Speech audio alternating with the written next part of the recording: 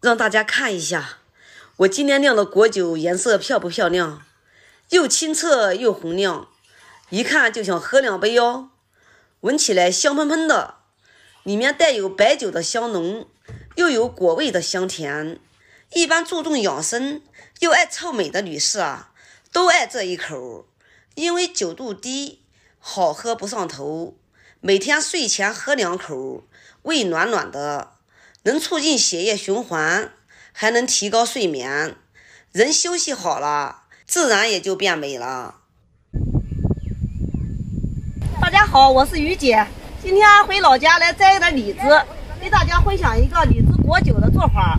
你看我们家的李子可多了，因为我们这边是花木之乡，到处都是李子树，这边的李子都是没人要的哟，随时可以摘多少都可以。半个小时的时间摘了那么多，大约有50斤差不多。首先把摘回来的新鲜李子先给它倒在地上，挑一点红的个头小的，给它放在篮子里，等一会儿做果酒用的。把里面的烂叶子、破口的、压伤的全部给它挑掉，不用。那为什么要选红一点个头小一点的呢？因为红一点的果子啊，它熟的比较透，里面的果味呢也特别的香浓，泡出来酒呢口感也会好一点，颜色呢它也比较红亮。至于为什么要选小一点的果子呢？那是因为我们今天用到的容器啊，瓶口有点小，大了就放不进去。假如说你要是用青李子做的话，这个个头呢比较大，你就选用玻璃坛子做比较合适。就挑这一小篮子就够了，剩下来的留到我们下次做李子红酒用的。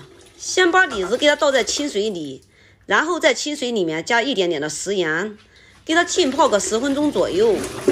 浸泡的目的呢，主要是去除上面残留的农药残渣，然后呢再给李子给清洗干净。像我这个红色的李子我就没有加食盐，因为我这个红色的李子啊不是果农种的，因为它是没人管理，所以呢也没有人打农药。李子给它清洗2遍以后，给它放在一个阴凉通风的地方给它晾干，千万不要暴晒哦，暴晒的话果肉会变酸的。趁着这个时间呢，我们来烧一锅开水，等一会儿把酿酒的容器给它消一消毒，以免里面有杂菌。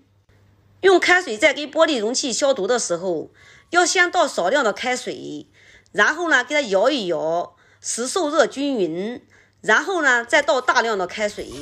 像这样给玻璃容器消毒呢，倒再多的开水它不容易爆炸。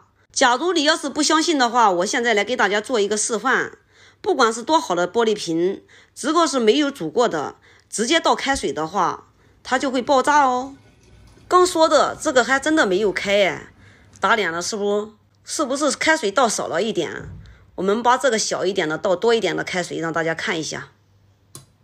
听到没？听到了没有？看一下是不是炸了？为了给大家做了一个示范，付出了惨重的代价，我们现在只好用矿泉水瓶子代替，就是现在买也来不及啊。等酒酿好了以后，我们的瓶子也寄回来了，再给它倒入玻璃瓶里面吧。先用酒精给它消消毒，接下来在碗里面倒一点点的酒精，然后呢用酒精棉把这个刀啊，还有我们用的盆子全部都给它消一下毒。做果酒还有做红酒，这个容器消毒是非常的重要，不然的话会导致酒做失败哦。所有的准备工作做好了以后，李子表面的水分也已经晾干了，准备一把小刀，在李子表面给它划上一个十字刀，这样呢果汁容易流出来。我们今天做了青红2款颜色的李子果酒，由于这个青皮李子个太大，我们就用玻璃坛子来做。因为这个玻璃坛子啊太笨重，拍照呢也不方便。以后呢我们只拍这个小瓶子的，因为这个小瓶子用红颜色的做的酒啊也好看一点，拍照呢也比较方便。做法呢都是一样的哈，瓶子不要装得太满哈，装成这样就可以了。我这是盛6斤酒的瓶子，里面呢加了2斤的李子，加了330克的冰糖，也就是说1斤的李子要用2斤的白酒来泡，1斤李子里面呢要加165克的冰糖，按此推算。冰糖加完了以后，再往瓶子里面加低度白酒。这个酒的度数呢，最好在38至45度之间，用米酒也可以哈。酒也不需要加得太满哈，给它留一点点的空隙。因为这个果酒啊，它有一点轻微的花酵，它会产生很多的小气泡。